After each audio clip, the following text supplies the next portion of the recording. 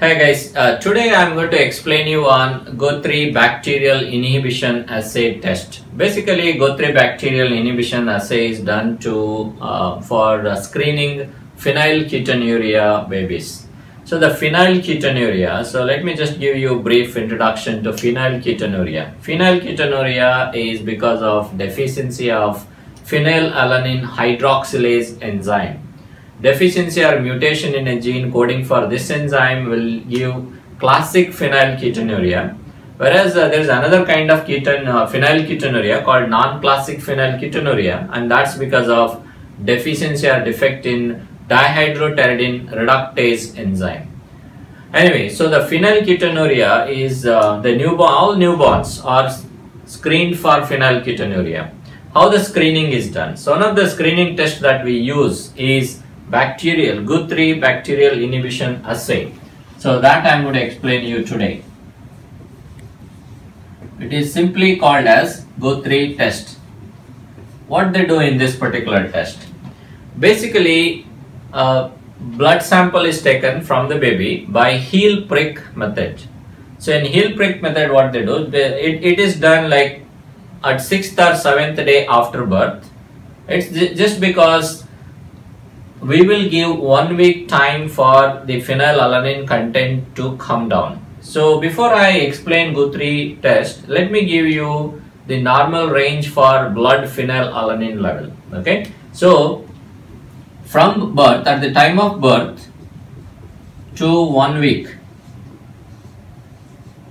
blood phenylalanine level will be 2 to 4 milligrams per 100 ml of blood, that is per deciliter. Now more than 1 week means after 1 week, so it will be less than 1 milligram per deciliter. 1 week after, normal blood phenylalanine levels will be less than 1 milligram per deciliter, whereas in PKU, phenylketonuria patients, it will be more than 16 milligrams per deciliter. This is the normal range. Means normal range in two states, and then in phenylketonuria.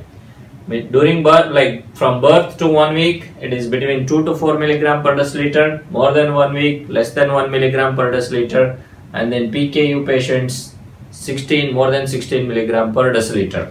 Now, when the Guthrie test is done, it is done at 7th day, 6th to 7th day. Means by 7th day, your phenylalanine, blood phenylalanine level will fall nearer to 1 milligram per deciliter. Obviously, it will be less than 2 to 4 milligram per deciliter at the end of 7th day. So most of the time we take the blood sample at 7th day. Okay, so the blood sample is taken by heel prick method on a filter paper, and that is sent to the laboratory. So in the laboratory, that blood spot is taken and it will be placed on the petri dish, which has got agar media, and within that agar media, so the bacterial spores are taken, will be placed. So I'll write a blood sample here with the color here. So this is the blood sample that has been placed on the agar media, and now the spores of Bacillus subtilis, the spores that are used is from the Bacillus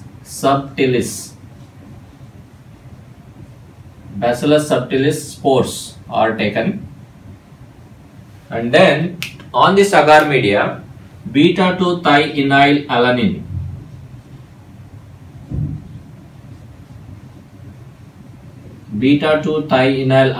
is added.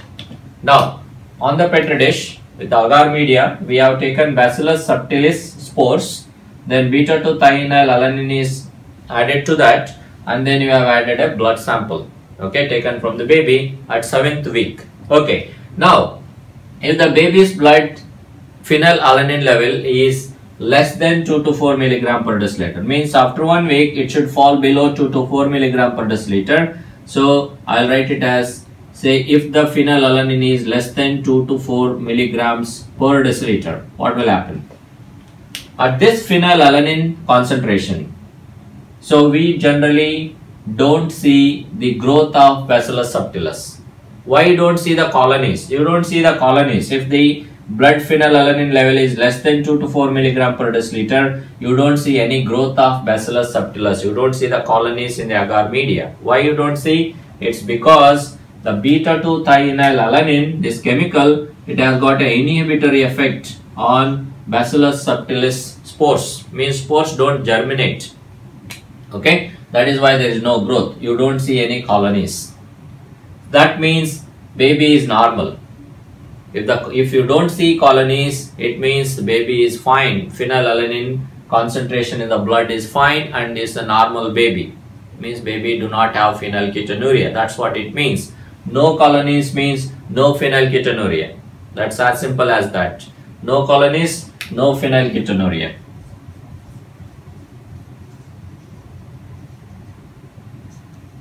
No PKU. Phenylketonuria is PKU.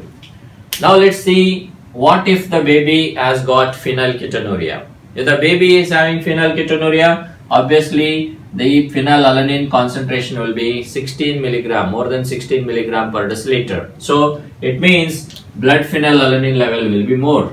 So I'll make it as more than 4 milligram per deciliter. More than 4 milligram. If the phenylalanine is more than 4 milligram, obviously it will be more than 16 milligram in PKU. So upper range is 4 here. So I'm writing it as more than 4 milligram. So whenever the blood phenylalanine concentration is more than 4 milligram per deciliter, at that particular concentration, phenylalanine itself will have a negative effect on beta-2 thioenolalanine. So excess phenylalanine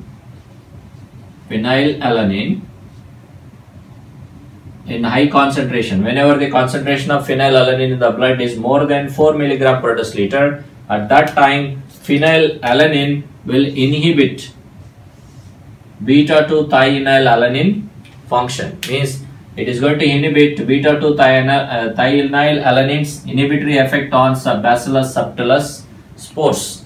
So high concentration of phenylalanine will inhibit inhibitory effect of beta-2 thioenolalanine on Bacillus subtilis. It means inhibition of beta-2 thioenolalanine on Bacillus subtilis spores is taken off, because phenylalanine is inhibiting beta-2 thioenolalanine at high concentration. Whenever it is at high concentration, it means Bacillus subtilis spores, they germinate. Okay, once they germinate, so you can see the colonies. So you see the bacterial colonies.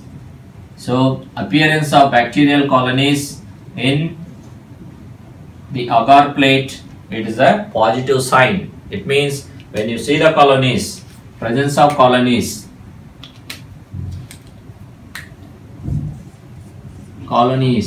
means PKU, phenylketonuria. That's the positive test. So negative test means no colonies, it means baby is fine. Positive test means colonies, baby is suspected to have phenylketonuria. So this is a screening test. Any test which comes out to be positive, any Guthrie test which is positive, that particular sample, blood sample should be sent to the higher laboratories for confirmatory test. Confirmatory test is done using HPLC based method. HPLC is high performance liquid chromatography based tests are done, and in that test the exact quantity or the exact amount of phenylalanine is estimated in the blood itself. Now if HPLC is available in the hospital, so you can directly do HPLC test. The only thing, it is costly, and also you need to have the test available there in the hospital. If the hospital do not have HPLC based mechanism to quantitate phenylalanine, so they will use this screening test first, that is Guthrie Bacterial Inhibition Assay test. Any samples that comes out to be positive, so they will be sent later to HPLC based methods for direct quantitation of phenylalanine. So that's all about screening and confirmation for phenylketonuria. Thanks for watching.